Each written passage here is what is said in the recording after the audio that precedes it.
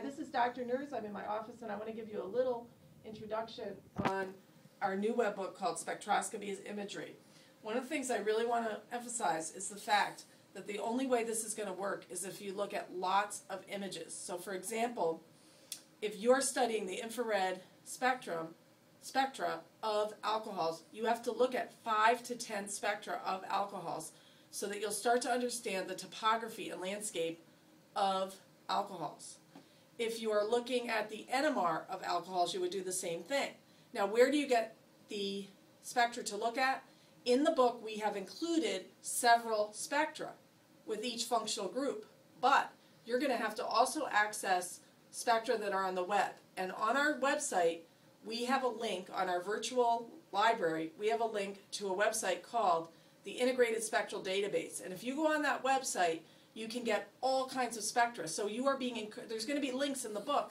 You're going to be encouraged to click into those links and look up at different alcohols. You're actually given certain compounds to look up.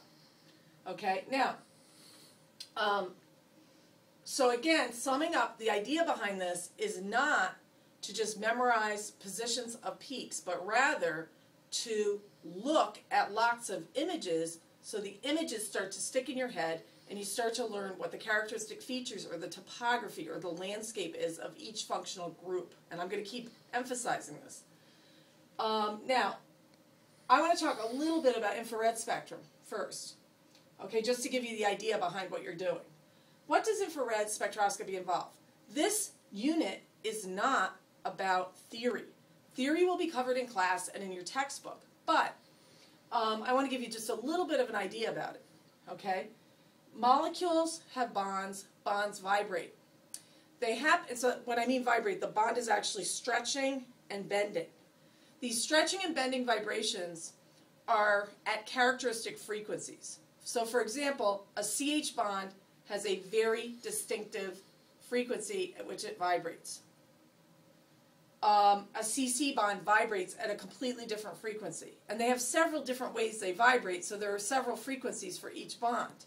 Okay, it happens that these bond vibrational frequencies are exactly the same as the frequencies you find in the infrared band of electromagnetic radiation. So what happens when you pass the exact same infrared frequency into a sample that has a bond vibrating at the same frequency as that infrared frequency, that bond will absorb the frequency. Okay, so you have a bond that's vibrating. The infrared, this is a wave phenomenon, right? You have a wave coming in. That's a wave phenomenon, obviously, frequency we're talking about here. If the two frequencies are exactly the same, the bond will absorb the frequency, and what will happen is the bond's amplitude of vibration goes up as it absorbs the energy, but the frequency stays the same. Okay, and we're going to talk more about that in class.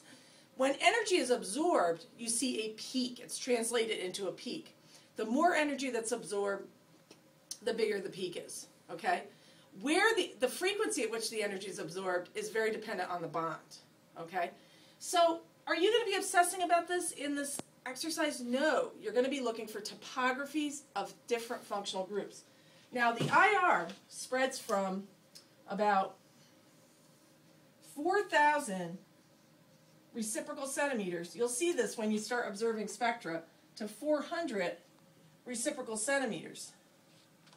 But what I want you to look at is about 1,500 reciprocal centimeters to 4,000 reciprocal centimeters. Okay, this is called the functional group region. And that's the topography we're going to work on this semester.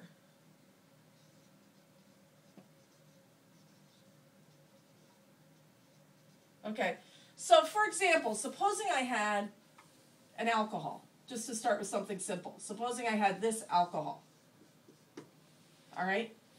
This alcohol has vibrations that absorb in this part of the spectrum, 4,000 to 1,500 reciprocal centimeters. Now, these are very weird units, but for the time being, I want you to know that reciprocal centimeters are proportional to frequency. So when you go in this direction, the frequency is increasing. This molecule has bond vibrations that are in this region and other bond vibrations that are down in this region, We call this the fingerprint region. For now, the fingerprint region is too complex and we're not going to study its topography or its landscape.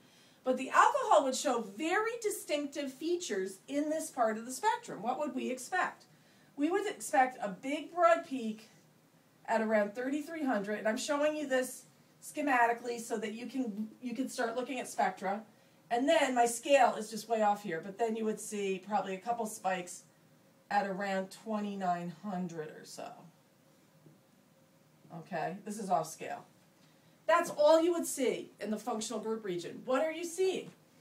The big broad peak is due to the OH stretching vibration, and the peaks you would see here would be the CH stretching vibrations. Almost every organic molecule would have peaks in this region.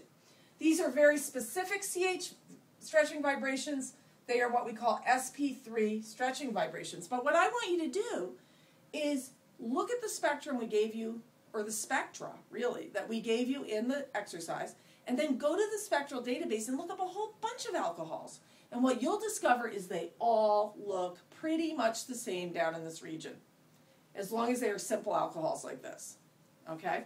Now, where are the rest of the bonds? The rest of the bonds are in the fingerprint region, and it's going to be hard for you right now to pick out the topography. Okay, now, supposing we had something more complex. Where are we with time, Clem? About 6.5 minutes. 6.5 minutes, okay. So we can do one more. Let's do one more functional group.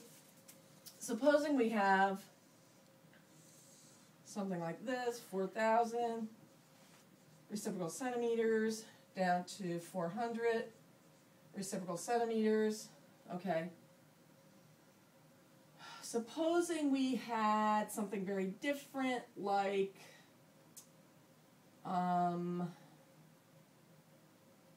this is a little tougher, an aromatic ring with a carbonyl. Okay?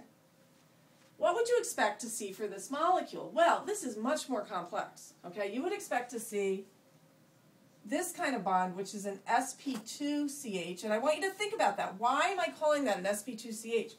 You would also expect to see for this molecule sp3chs. This is not a bad exercise, the way I'm writing out all the bonds in the molecule. The other thing I'd expect to see in the functional group region are the pseudo double bonds. They're not really double bonds. They're like 1.5 pi bond. The rest of the bonds one more thing.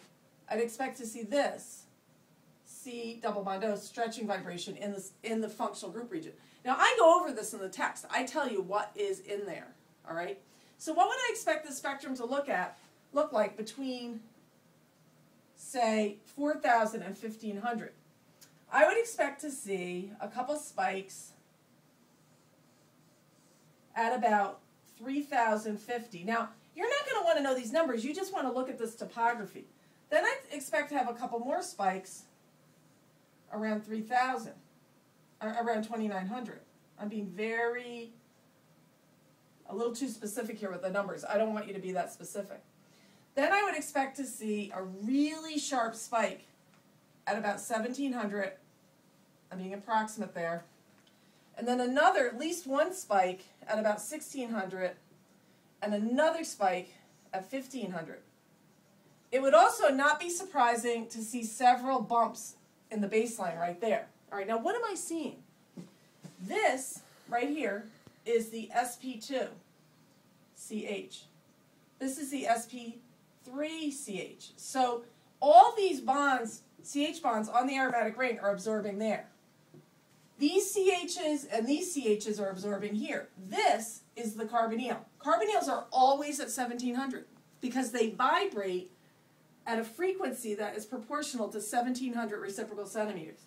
These are due to the aromatic ring, as are these little bumps. I take each functional group individually so you'll get used to the topography, okay? This is just to give you a little bit of a exposure, but you're going to learn, again, by looking at many spectra of each individual functional group. And then at the end, we're going to have some problems where we mix it up like this. Okay, that's the end. So work on it, and good luck with it, and ask if you have questions.